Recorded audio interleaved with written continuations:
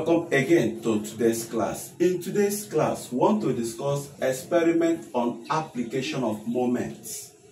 Yes, so it has this objective to determine the mass and density of a meter rule using the principle of moment. Apparatus, mass, meter rule, knife edge, calorimeter filled with water, and vernier caliper. Now, look at the sketch of the diagram. Look at the procedure.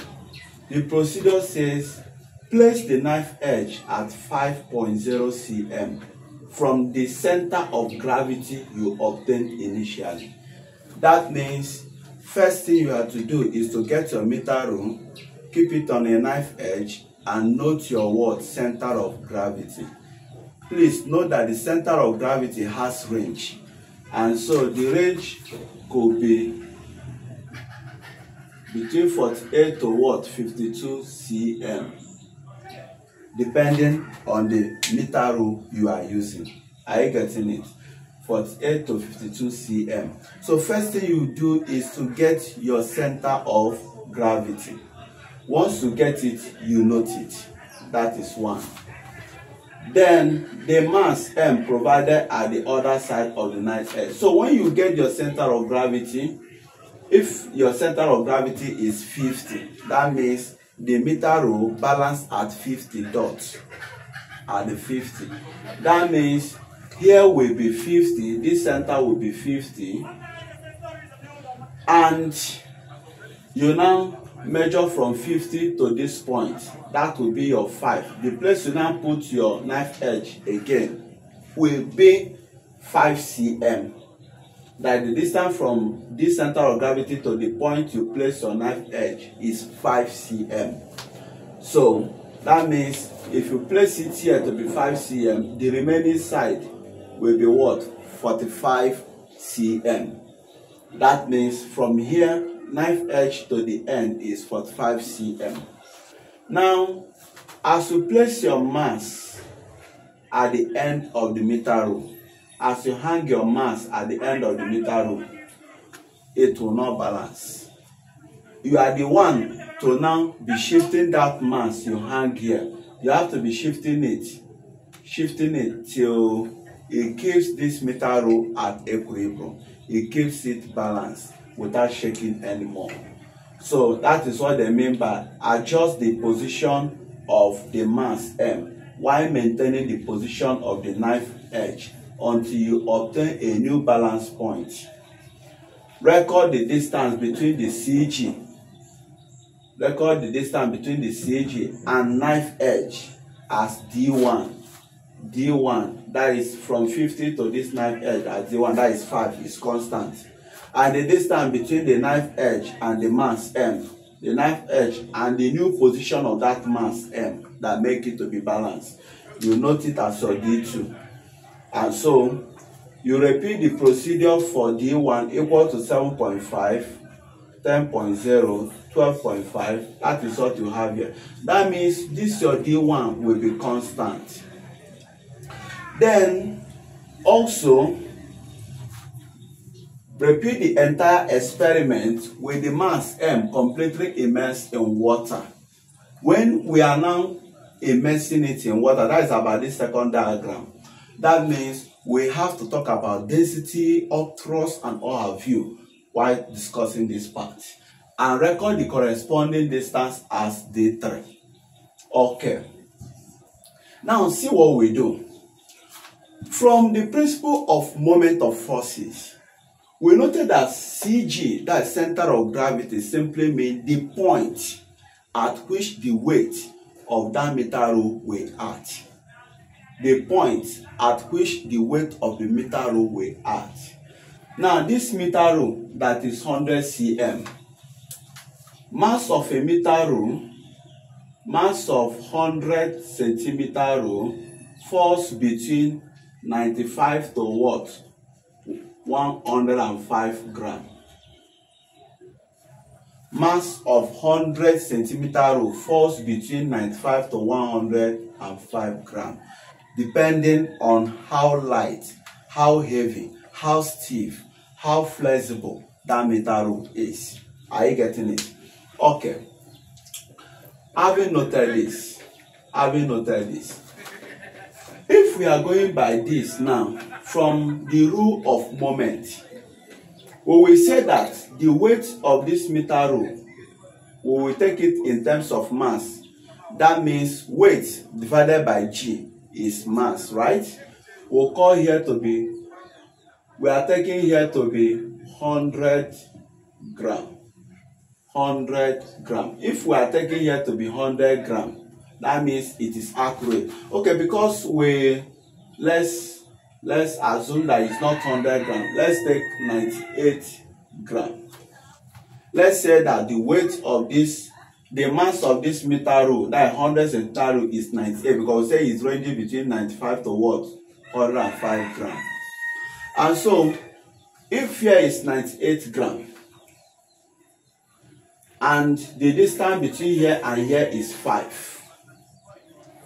Now, this distance, we don't know it, but the mass we hang on it is 100 gram. Where is it? The mass of the steel. Here is 100 what gram. We call it mass of the steel, because the mass we use in the physics lab most time is in a steel form. In a steel form, something like this is in a steel form. Steel. Okay? And so, we now say, whatever is the position of this here, whether it is at the end or at the before the end, whatever is the position of this, the truth is that this mass cannot come to this side.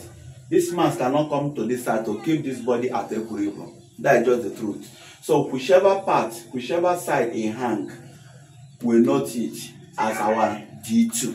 And so that will take you to the formula that D2 is equals to what?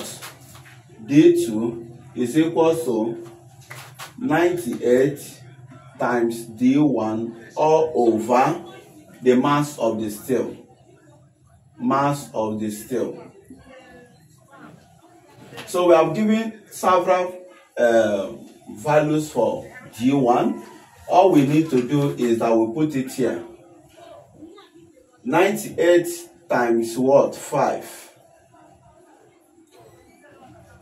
All over 100. We use it to get here. We also do it likewise. 98 times 7.5 all over 100. We do the one on 7.5. We'll do it again. 98 times what? 10 all over 100. We'll get this 10 ohm. We also say 98 times what? 12.5 all over 100. We get this 12.5 ohm. 98 times 15 all over 100. We'll get this 15 ohm. You get it. Then we'll press it in our calculator. 98 times 5 divided by 100. That is 4.9. This one will give us 4.9. We'll write 4.90. 98 times 7.5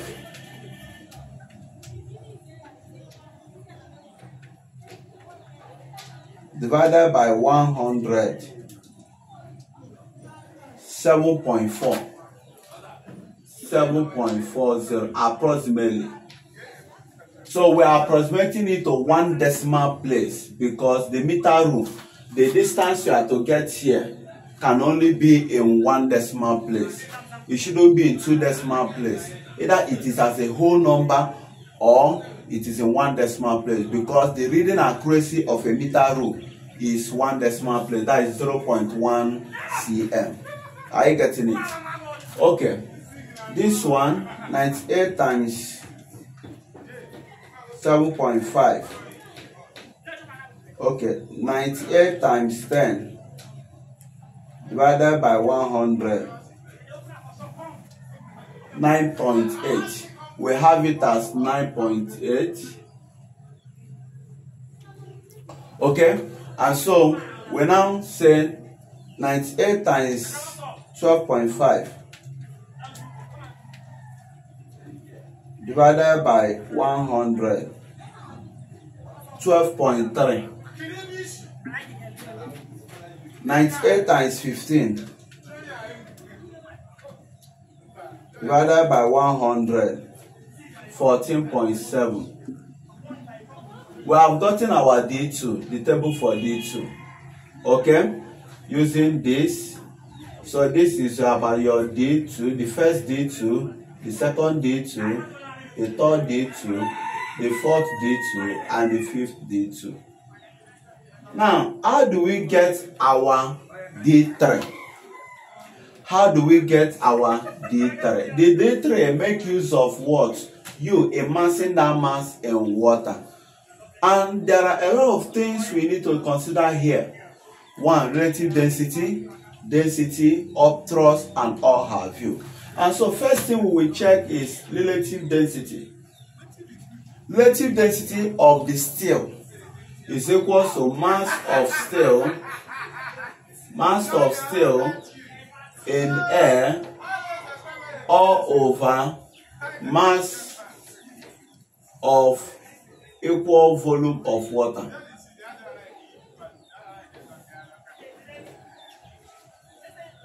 Or all over mass of water displaced.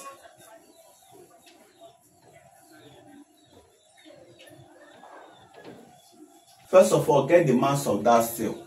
When you get the mass of that steel, there is what we call the Eureka can. The Eureka can. The sketch of it goes this way. So what you do with that Eureka can is you want to get the volume of water displaced. Let's say this to be the Eureka can. You fill it with water to this point. Then when you fill it with water to this point, you carry this steel, put it inside here. When you put it inside here, it will displace some water molecule. And when it displaces some water molecules, some of those water will come and what? Enter here. So you use this container to collect that water it displaced. Now this water it displaced, get the volume. Whatever is the volume of this water, assuming that the volume is 10 cm cube. Assuming that the volume of this water is 10 cm cube. Tell them that 10 cm cube is equivalent of 10 gram. Is equivalent to 10 gram. That is about 10 cm cube. The reason is because 1 cm cube is equal to 1 gram. That is what you now put as your denominator. So when you get the mass of steel in air using beam balance, chemical balance, you divide it with what? Mass of water displaced using Eureka can, for instance. And when you get the mass of water displaced, you now convert it to mass. When you get the volume of water displaced, you convert it to mass by saying that 1 cm cube is equal to 1 gram. You get it. So that means this is formula number 1 we need to make use of while sorting this. Then, after knowing about relative density, it is also important to note that upthrust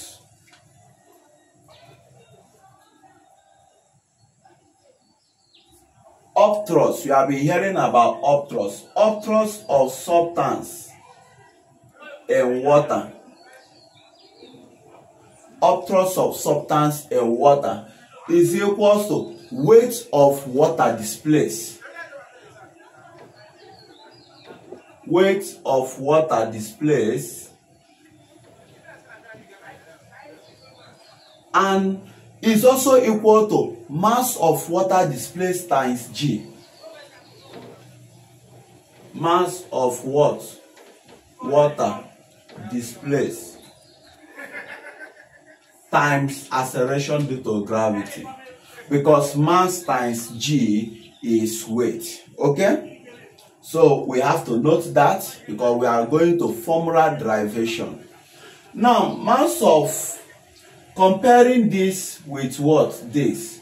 We will now say that mass of water displaced is equal to upthrust of substance in water all over G. Remember here we said this times G, right? Times G. Let's write it well. So mass of water displaced times G is equal to upthrust of substance in water. And so mass of water displaced will now be upthrust of substance in water divided by G. We have to note that formula. Okay? Upthrust of substance in water times G. Now we want to note another formula, weight of substance in water. When you carry a substance and you put it inside water, let's say the water weighs 10 grams or 10 Newton in air. It weighs 10 Newton in air. When you put it inside water, will the weight be 10 Newton? If you check the weight using spring balance, will it still be 10 Newton? The answer is no, because of upthrust. You have to lose some weight to that fluid because it must displace some volume, some space. And so what we do here is we now record that weight of substance in water. Weight of substance in water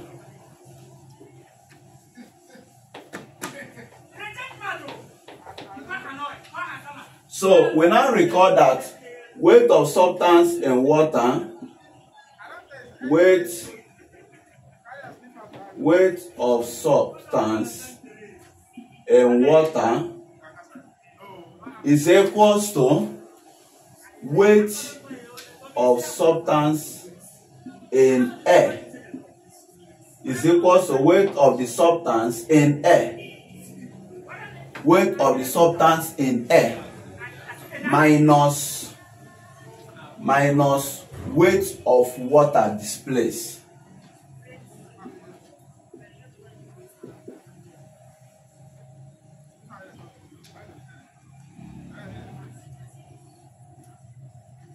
So weight of substance in water is equal to weight in air minus weight of water displaced. Okay, and so when you divide weight of substance in water by G, divide this one by G, divide this one by G, you'll be getting mass of substance in water equals to mass of substance in air minus mass of water displaced. Are you getting it? So everything will turn to mass. Okay? Everything will now turn to mass automatically. Yes. And when you get to this, there is something you need to do here. Recall that mass of water displaced is equal to upthrust of substance in water all over G.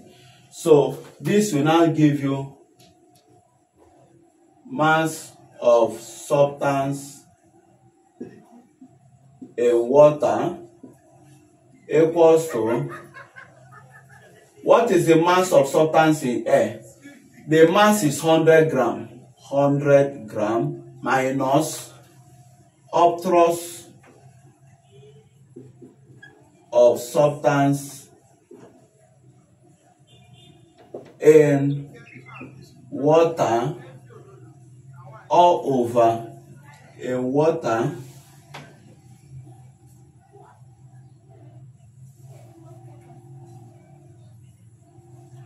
all over G.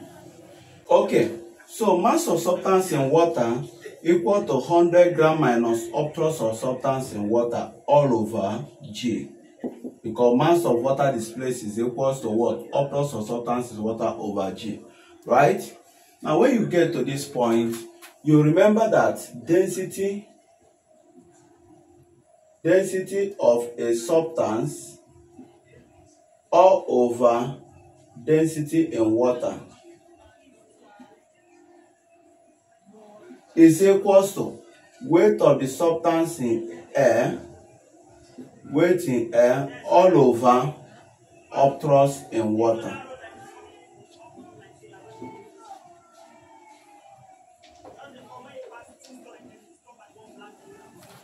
Yes. How can we get our weight in air and how can we get our upthrust in water? Note that density of substance. What substance are we talking about? We call it a still. The substance, that still we use in performing experiment in the laboratory. It has a range of value. Each density has a range of value. Density of it is this range to what? 8050 in kilogram per meter what? Cube. Then in kilogram per centimeter, in gram per centimeter cube, you divide by 1000, 7.75 to what? 8.05 gram per centimeter cube. This is about the range of values of that word steel. Depending on how dense that steel is, that will determine whether it will have a higher value or a smaller value. And so let's pick this 8.05 as the density of the steel given to us. Now, taking that 8.05 as density of the steel, that means the substance we'll be talking about here is steel. That means the substance we'll be talking about is steel. Density of steel. We will now remove substance and put steel. Density in water, because we are using gram per cm cube, we will be using all over 1 gram per centimeter cube is constant. Then weight of steel in air. Weight of steel in air. Weight in air is equals to, weight of steel is in air equal to the mass, which is equals to 100 what? Gram times what? Times acceleration due to gravity, which is 980 centimeter per second square. So that will be giving you 98123 grams centimeter all over second squared. Okay, we now put it here. We now say that 8.05 all over 1 gram per cm cube. Density of water is 1 gram per cm cube. Is equals to weight in air 98123 all over upthrust in water. Therefore, upthrust in water is equals to what? In water equals to 1 times this 98123 all over 8.05. 8.05. And so when you compute this, you will be getting 12173 gram cm over second squared. That is the value of upthrust in water. But remember, mass of substance in water is what we have been working around to see if we can get it. Mass of substance in water, mass of substance in water equals to 100 grams, which is the mass of that substance in air given to us, minus the upthrust is 12173 all over 908, because the acceleration due to gravity is 980 in terms of centimeter per second square. And when you compute this, it will be giving you about 12 points. It will be giving you a value. When you compute this,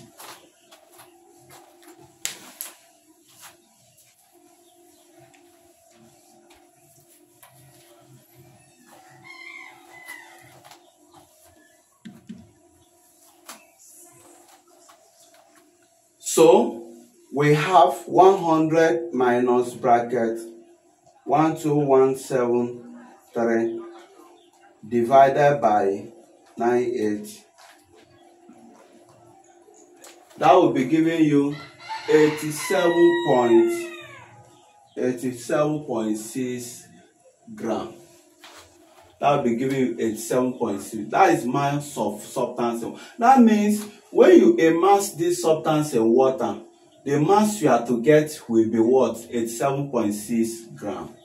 And that will take us to how to get D3. We now say our D3 will now be equals to this mass of the meter rule, D1 times mass of the meter rule, which we take to be 98. We took mass of the meter rule to be 98 because we say it runs between 95 to 105. That is what we said. All over the density, all over the mass of substance in water, that is 87.6. So that is the formula we use. We'll put 5 there. When you say 5 times 98 divided by 87.5, that will be giving you, that means the first value is 5.6 cm.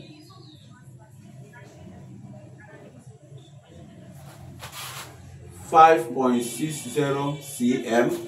How did we get it? 5 times 98 all over 87.6.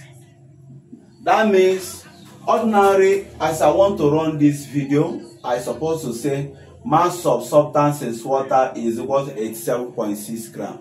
And some persons will say, how did we get it? That is why we are following the laws of what?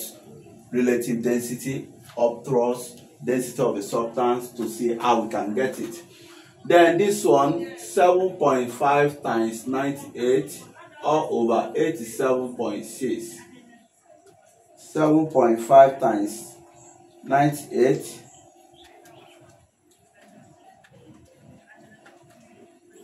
divided by 87.6. That will be giving you 8.40.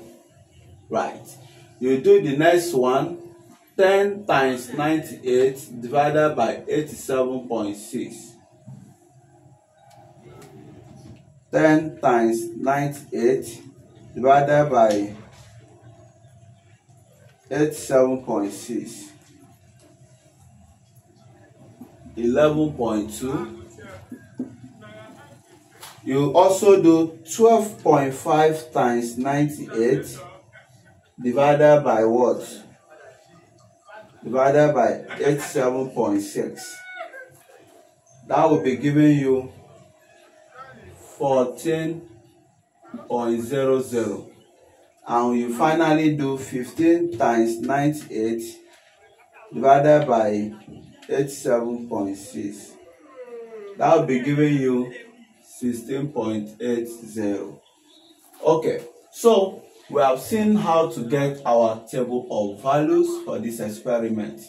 Now we want to go into graph plotting. Now